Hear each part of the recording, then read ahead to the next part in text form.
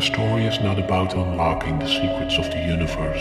It's about learning to live without them. And in that sense, it's a journey that relates to all of us. A journey about how we can become so obsessed with our mental abstractions that we forget to experience what is actually happening.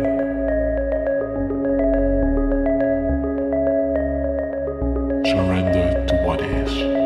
Say yes to life.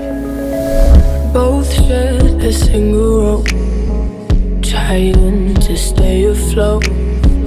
The treasure that you blew when I was tied to you.